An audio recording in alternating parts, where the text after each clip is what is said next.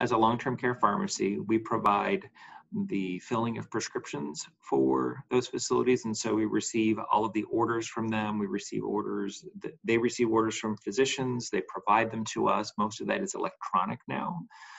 So they may enter it into their electronic health record system, and we're integrated with those systems. So we receive that information electronically, and then we'll fill those prescriptions.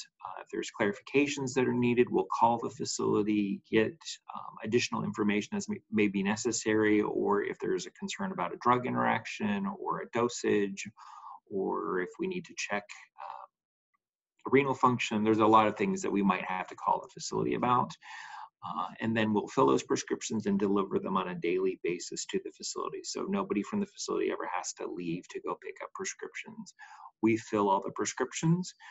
We typically will do that at our pharmacy locations throughout the country, but there are times where that's not going to be quick enough. And so we also provide backup systems. We provide emergency drug kits in the facility so that there's doses that they can give immediately if that's warranted.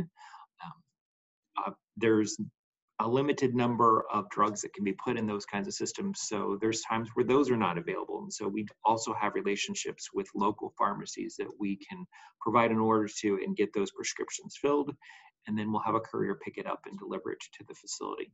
There's regulations requiring pharmacists to review patient charts in skilled nursing facilities on a monthly basis.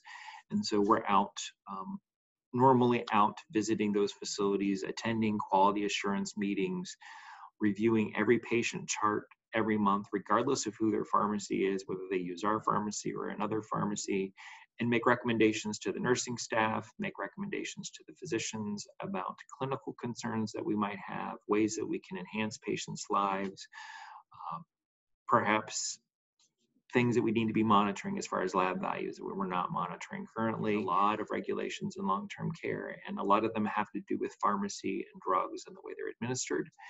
And so we're trying to help them maintain compliance with all those regulations as well.